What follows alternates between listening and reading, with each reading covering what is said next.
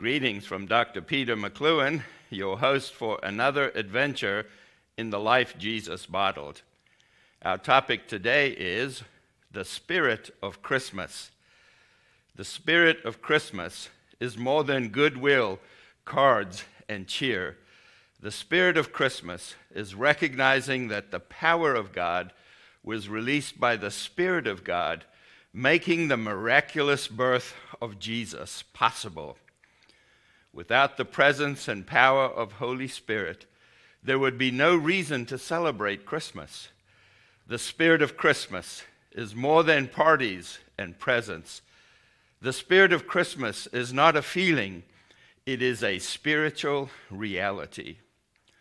While religious people debate when Jesus was born, Mary had no doubt that she gave birth to a son. Christmas is not about a date. It is about the arrival of the most important guest the world ever received. Mary gave birth to a son whom Gabriel announced was God in the form of a baby.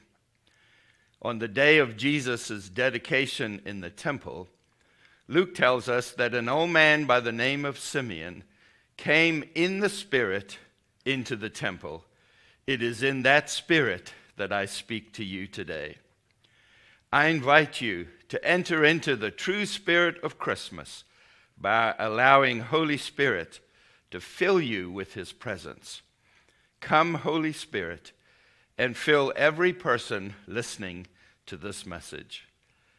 My purpose in this message is to draw our attention to the work of the Holy Spirit in the birth of Jesus, whom Gabriel said was Emmanuel, God with us.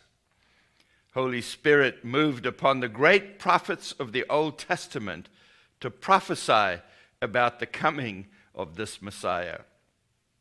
Over 700 years before the birth of Jesus, prophet Isaiah was moved by the Spirit of God to write, "Therefore, the Lord himself will give you a sign. Behold, the virgin shall conceive and bear a son, and you shall call his name Emmanuel," which means God with us. Isaiah chapter 7 and verse 14. As the fullness of time came for Messiah to be born, Holy Spirit became active, preparing the hearts of those God chose to bring about his plan. It all began with a virgin by the name of Mary. Matthew says the birth of Jesus took place in this way. When his mother Mary had been betrothed to Joseph, before they came together, she was found to be with child from the Holy Spirit. Matthew chapter 1 and verse 18. And when Mary asked, "How would this be possible?" Angel Gabriel said, "The Holy Spirit will come upon you, and the power of the Most High will overshadow you. Therefore the child to be born will be called Holy, the Son of God." Luke chapter 1 and verse 35. The spirit of Christmas comes alive when we open our hearts to God and give him space to conceive new ideas and ways for us to follow him. The spirit of Christmas comes alive when we say with Mary, "Let it be done to me according to your word." Luke chapter 1 and verse 38. Then the angel Gabriel spoke to Joseph about God's plan to conceive in Mary's womb and to birth the Savior of the world. Joseph's first thought was to quietly separate himself from Mary.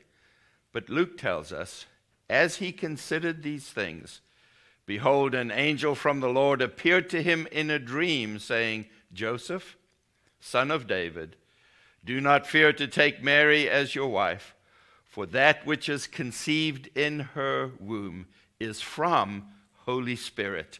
Matthew chapter 1 and verse 20. The spirit of Christmas comes alive when young men believe that God has a good plan, even when it is not their first choice. After Holy Spirit moved upon Mary, she went to visit her aunt Elizabeth. When Elizabeth heard the greeting of Mary, the baby leaped in her womb, and Elizabeth was filled with Holy Spirit. Luke chapter 1 and verse 41. The spirit of Christmas comes alive when older women are filled with the Holy Spirit. Not only was Elizabeth filled with Holy Spirit, her son was also filled with Holy Spirit. Luke says, Gabriel announced to Zechariah that their son to be born must be called John, and he will be great before the Lord and will be filled with Holy Spirit even from his mother's womb. Luke chapter 1 and verse 15. The spirit of Christmas comes alive when children at a very young age and even in their mother's womb are filled with Holy Spirit. After John was born, his father Zechariah prophesied over his life. Luke records, Zechariah was filled with Holy Spirit and prophesied, saying, Blessed be the Lord God, for he has visited and redeemed his people and raised up a horn of salvation for us in the house of his servant David. Luke chapter 1, verse 67 through 69.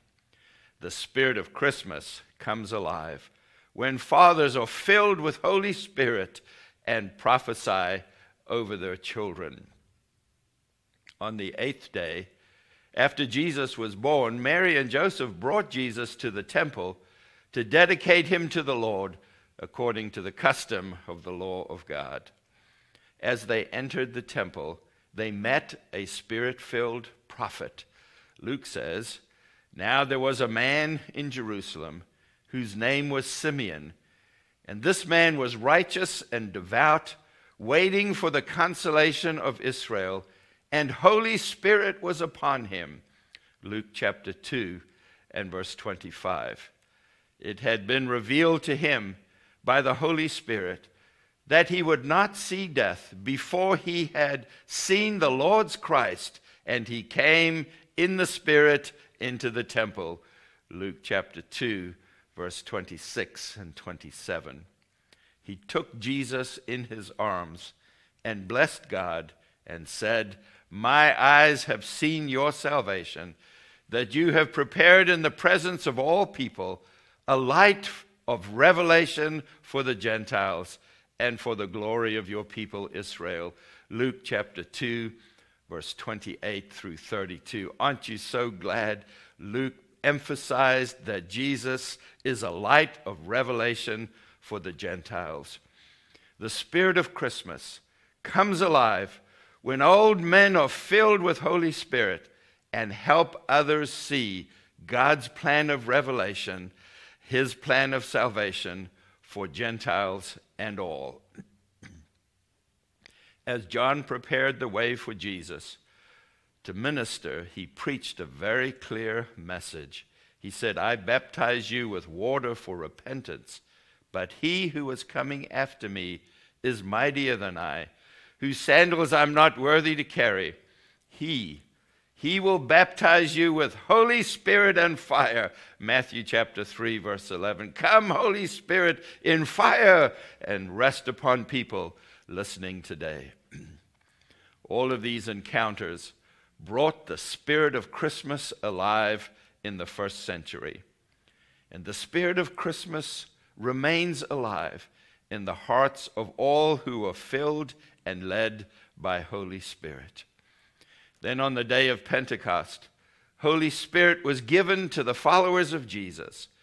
Peter, quoting from the prophet Joel, said, I will pour out my spirit on all flesh, and your sons and daughters shall prophesy, and your young men shall see visions, and your old men shall dream dreams.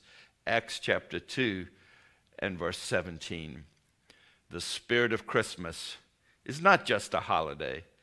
It is the spirit of the living God given to the followers of Jesus, living his life through our days, through every day of our life.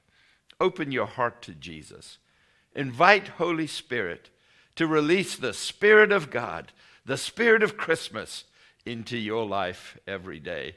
Next week, we'll continue studying the life Jesus modeled. Before I leave you, let me take a moment and pray for you. I invite you to invite Holy Spirit to release revelation to you about the Spirit of Christmas.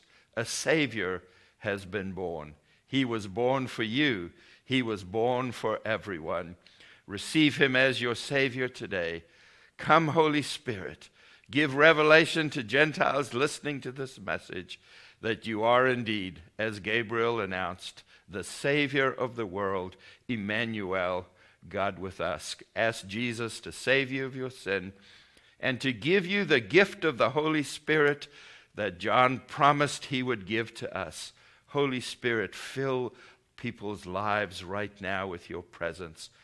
Holy Spirit, come in fire and baptize people to know that there is a living God with whom they can have a personal and close encounter.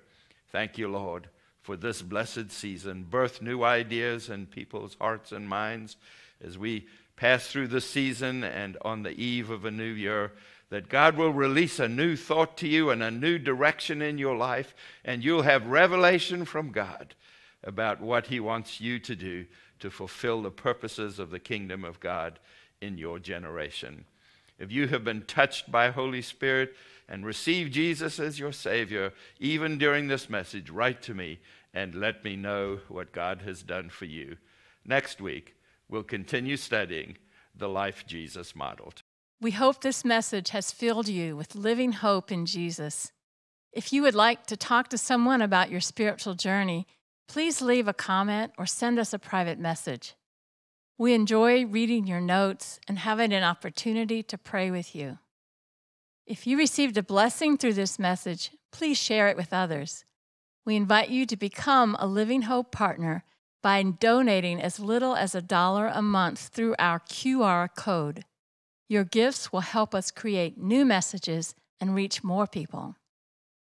Living Hope is a ministry of Ingleside International Incorporated. All donations for Living Hope qualify as a charitable contribution. Thank you for your prayers and support. Next week, we will continue learning together from the Word of God. God bless you and fill you with living hope.